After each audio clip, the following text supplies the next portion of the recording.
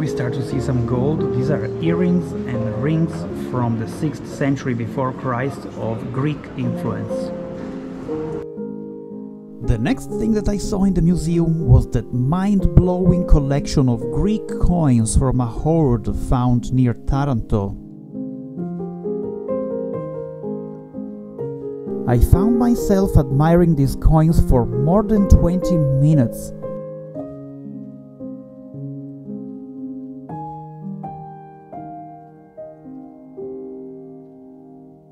The pristine conditions of these coins are really remarkable.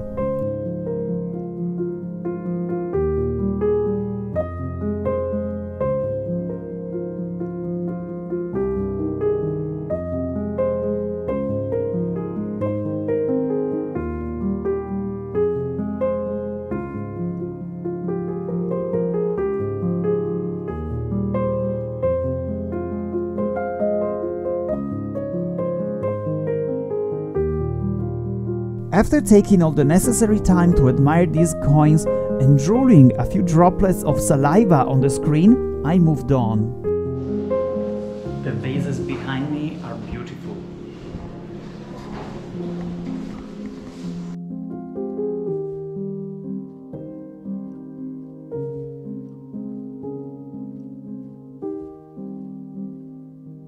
Wow, wow, wow, I see some gold here, some serious gold.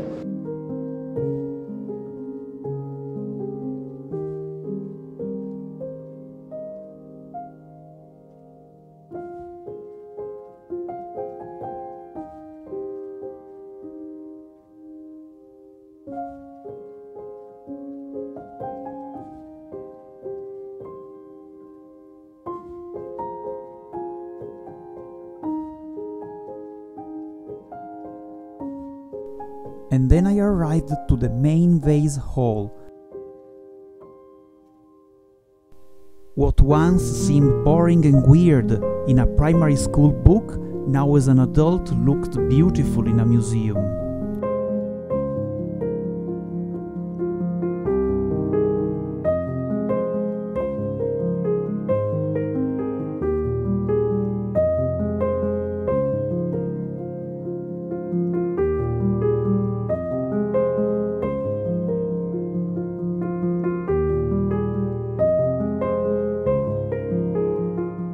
And then I arrived to the gold!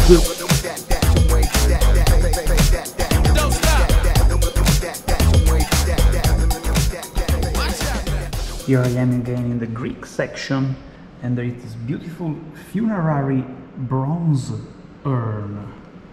It's really impressive, but what I'm interested in a little bit more is this wedding band.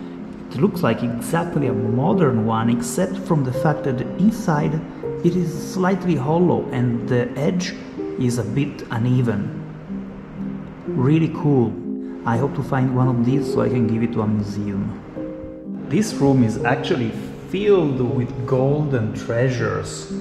All the most valuable items from this museum are here. Here you can see many examples of earrings and artifacts made in gold. In the center of the room you have this display for the best pieces of the museum, which is this head of a statue, a woman that would have probably worn these items. And how shiny. It's crazy to think that they are more than 2000 years old and they still look like if they were made yesterday.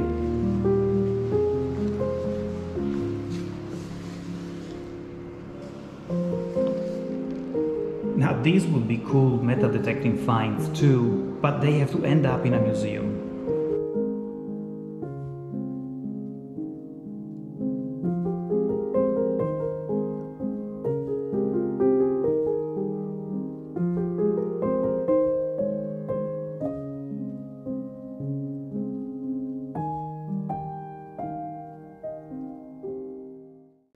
These are some armors of the soldiers of the time, and here you can see this armor. It's a body shape and the helmet has some horns, probably there were some feathers in it or some kind of ornament. But look at it by the side. This was a fat soldier, he liked eating. They made the armor go out for his belly. But they still have rock solid man boobs, probably. Flabby soldier, but important man, probably. Cool. He also had the boots.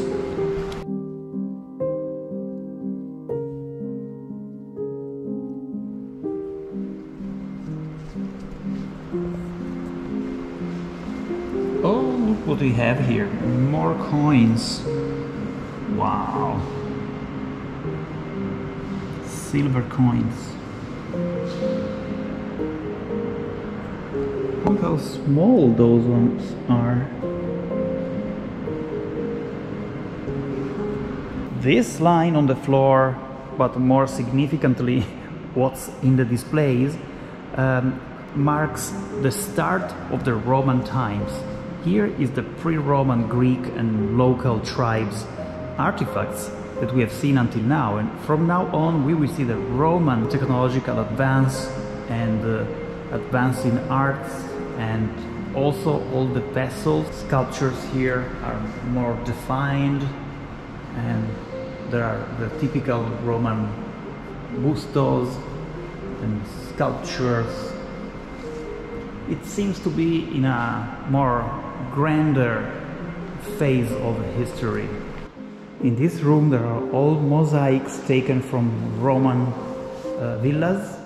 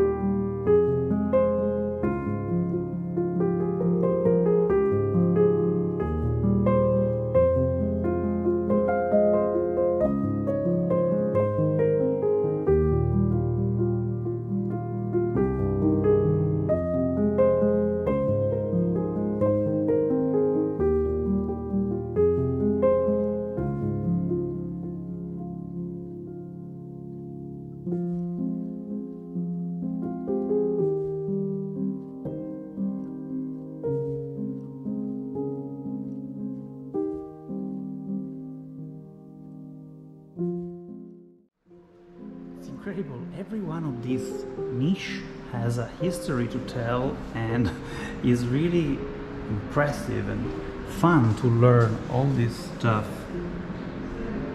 What's this? 2.1, yes. Polychrome terracotta, italic face theater mask, likely reproducing a model of a real mask. It's on the stage performance of producing cloth on a perishable material. So this is basically this is a prototype of a theater costume. Wow, impressive. I wonder what the show was about.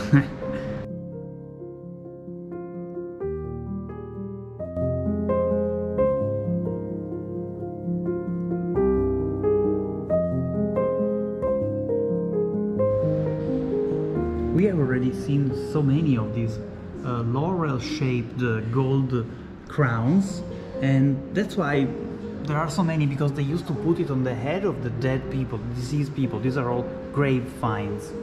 So I hope to never do one of these finds, because I really don't want to find a grave.